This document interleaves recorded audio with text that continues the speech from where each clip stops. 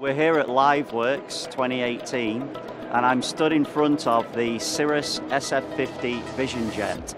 So what we're demonstrating here today are some owner-operator applications.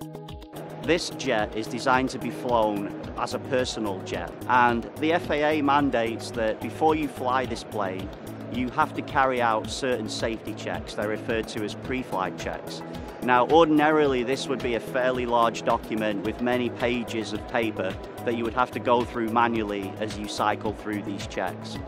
What we've done is we've taken all of that information and all of those steps, and we've created an interactive augmented reality experience for the owner. So now the owner can pick up a tablet or their phone and they can be guided through these pre-flight checks using augmented reality. The advantage of this is that the augmented reality experience guides that owner to where they need to be at a particular location on the aircraft. Then it directs their attention to the part that they should be, checking or examining, and then tells them what the serviceable condition of that part should be. So once they complete these checks by following the experience, they will know that this aircraft is ready to fly.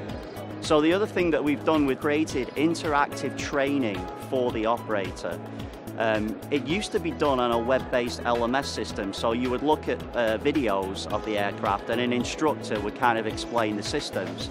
Now, using augmented reality, you can take a tablet and you can hold it over the aircraft and the experience will explain all the different systems that are in that particular part of the aircraft. So for example, if you want to learn about the environmental control system and how that works, the AR experience will show you in 3D where those parts are located on the aircraft, and it will also include computer animations that show the cold air coming in and the warm air coming out of that system as it ventilates the aircraft.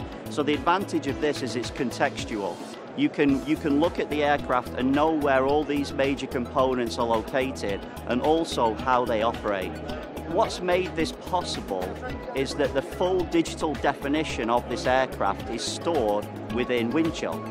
So we have the ability to create these highly interactive augmented reality experiences with very, very little effort because we have such a good digital definition of the aircraft to begin with.